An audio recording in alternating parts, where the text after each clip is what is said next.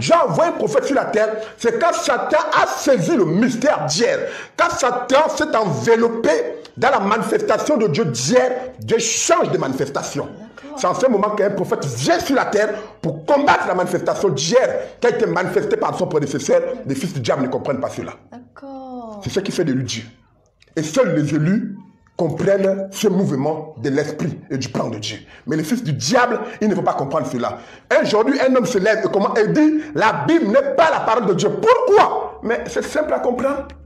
L'homosexuel appelle la Bible la parole de Dieu. Lesbien appelle la Bible la parole de Dieu. Le païen appelle la Bible la parole de Dieu. Mais est-ce que Dieu ne doit pas envoyer un prophète venir condamner cela?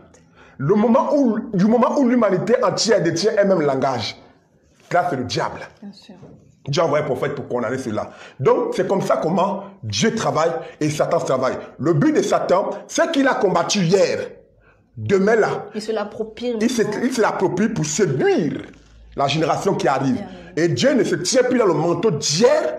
Il change de manteau. Et là, les fils du diable veulent voir Dieu dans sa manifestation d'hier. Mais Dieu, comme il ne satisfait jamais les fils du diable, alors seuls les élus reconnaissent par la voix et non par les manifestations. C'est cela, madame.